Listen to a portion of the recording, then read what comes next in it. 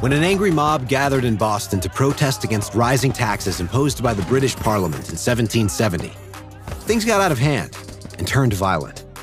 British soldiers, the Redcoats, opened fire, and 5 people died.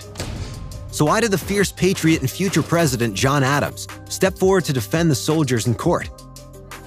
At the time, Boston was a hotbed of anti-British sentiment. Many Bostonians believed it was unfair that colonists paid taxes to the crown without representation in the British Parliament, where issues that directly affected their lives were decided for them. Those frustrations often spilled over into violence directed at businesses that boycotted the protests and soldiers patrolling the city. And on March 5th, the Redcoats responded by firing their muskets into a mob of around 400 angry protesters. 5 died, including Crispus Attucks, the first death of the American Revolution. In the wake of the Boston Massacre, as it came to be known, 8 British soldiers and their officer, Captain Thomas Preston, were indicted for murder.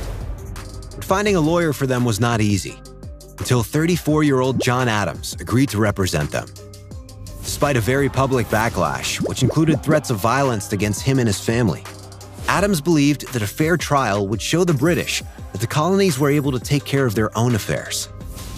By arguing that the Redcoats' commanding officer had not ordered his men to fire into the crowd, and that the remaining soldiers had acted in self-defense, Adams was able to argue a case for reasonable doubt, a standard of proof used for the first time in a North American court.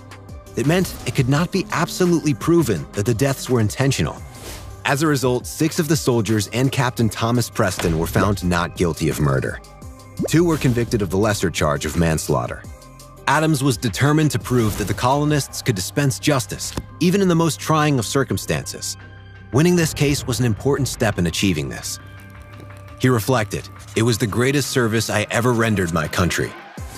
After the Revolutionary War, he became the first vice president and went on to be the 2nd president of the United States. Why do you think it's important to defend the rights of the accused?